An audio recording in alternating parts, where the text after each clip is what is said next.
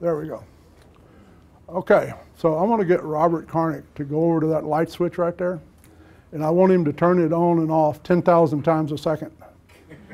And while he's yeah, that's because you're a good guy.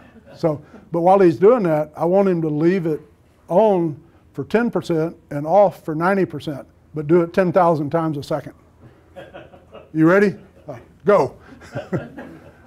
That's just an analogy that I use. These are the early attempts at speed control. We tried resistors. If you do that, you've got to have such a high wattage. You could cook hot dogs on it, you know, when you got into the lower speeds. We tried transformer taps used in the window control. Yeah, here's a resistor we used to use in the old days to control speed. And that thing would heat up and fail. And so, you know, the window control had transformer taps. You went from 15 to 30 to 45 to 60. It was always either too fast or too slow.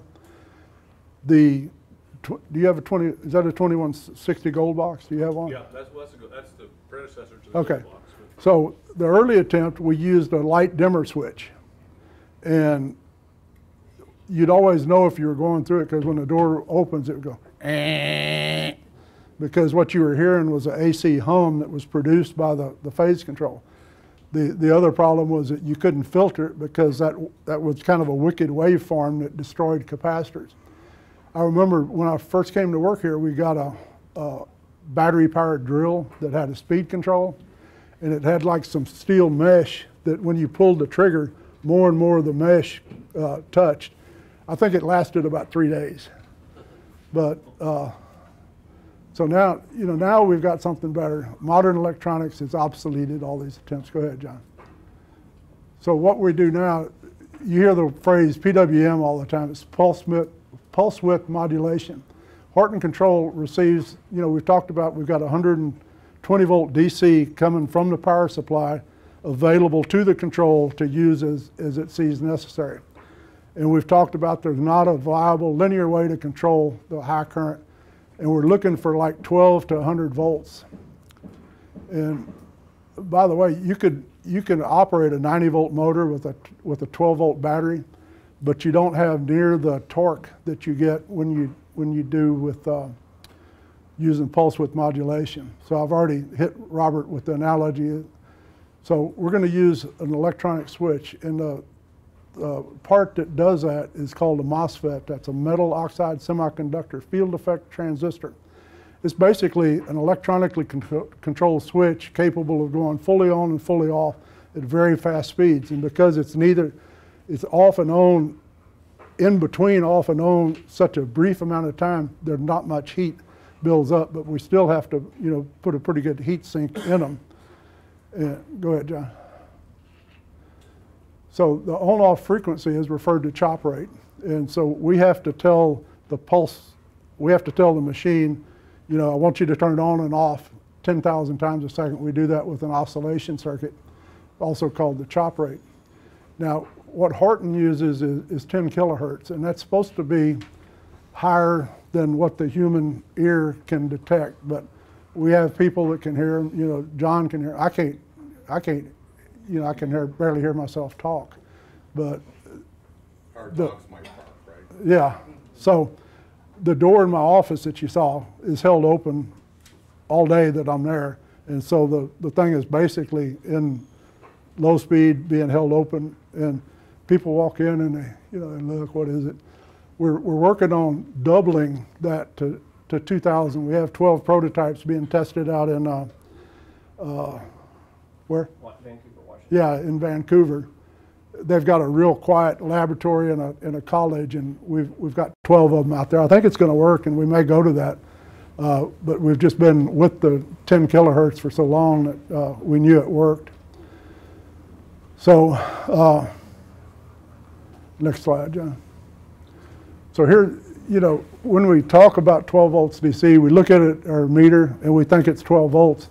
But what you're actually seeing is a square wave that's on 10% of the time and off 90, on 10, off 90. And the good news is that instead of being like 12 volts to your motor, you're hitting it with 100 volts over and over again for a short duration. So you get a lot better low-end torque, and you use less power and all that sort of stuff. So this would be a 10% duty cycle. There's 30%. Here's 50. It's basically on half the time, off half the time.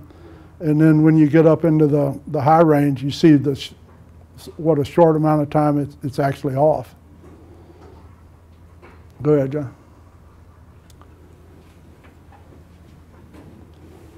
So the microprocessor is what's we're getting a pulse width modulation. So you've got the 120 volts sitting there, waiting to be fed to the control. And this MOSFET, think of it as a switch, is turning it on and off 10,000 times a second, and then it goes to the motor from there. So if the microprocessor asks it to run at 10% duty cycle, you get about a 12 volt output. Go ahead, John. So the other thing we've got to do, we've got to control the direction. We've talked about how if you reverse the motor leads, that you basically reverse the direction of the motor. So what we're looking at is this is a relay. You've got normally open and normally closed contacts, and it's a double pole relay. So right now, the 120 volts is going through there, through that contact, back there, and back to zero. If we energize that coil, this would move there and that would move there, and the thing would reverse. So everything except for the 3150 that is power open, power closed, has a relay on it. Go ahead. So John Kringle was also talking about what else do we use dynamic braking. So we were talking about putting the motor leads together to short it. We can do the same thing with this switch. You got your motor leads going through a duty cycle to the motor, so you can have a 10% braking, 20% braking, 50, and you can adjust all that via the control. So how do you get it from the pulse width to the control?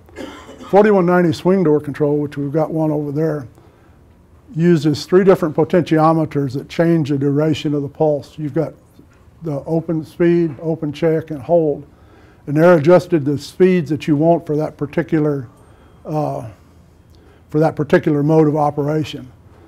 So the control logic when you go in the full open position, the control logic selects the speed thing, drives open until the open check switch trips, and then it goes to the check, whatever you adjusted the check speed to. And then when the door gets in the full open position, you use a hold potentiometer to hold it fully against the internal stop. So that is a potentiometer based thing. Go ahead, John. So on the 2150, we take that 120 volts of DC, and it's a little bit crude on the 2150.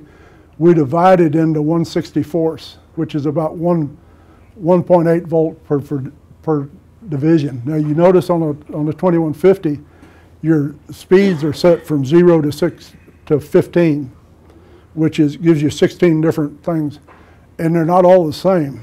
Go ahead and turn the page. So your open speed is going to be the fastest. So 0 on the open speed is going to be maybe 6/64, whereas 15 would be 64/64.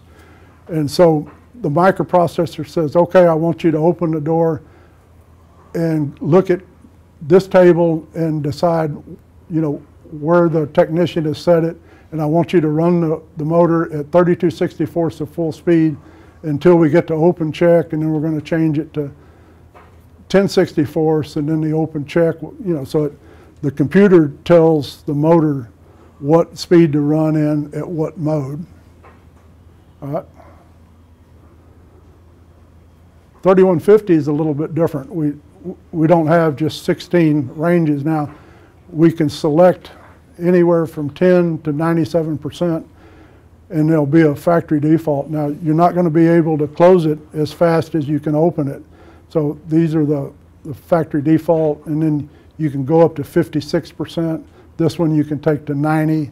So these are the ranges that you can adjust this. This is what when you first set it up, this is what it sets the the defaults to. And again, the computer says, okay, we're in open speed. They want it to be 75%, and it calls that up and delivers it to the control.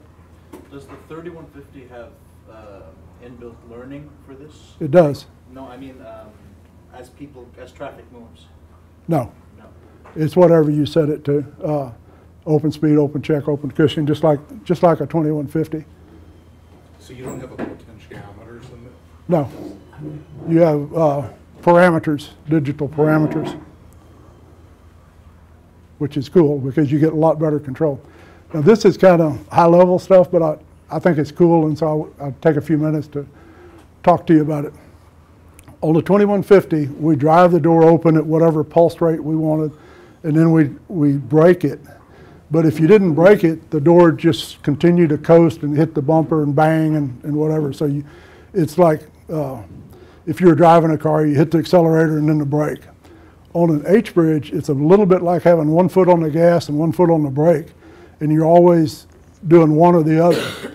It eliminates the need for a relay, and it also gives you a lot smoother control. You get better braking and better driving. So if you think this is your 120 volts that we've delivered to the control.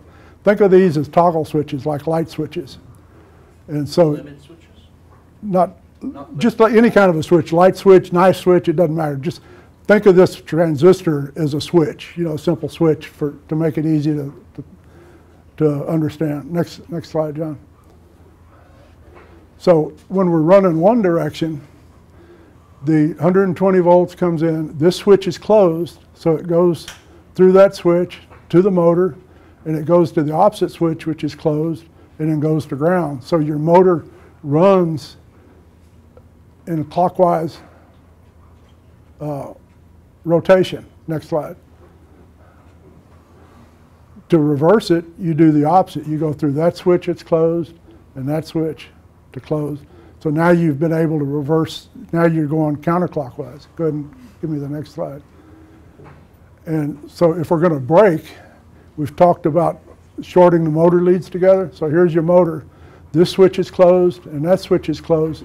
So you've got a dead short between your motor, which is a dynamic braking, all from this single H-bridge.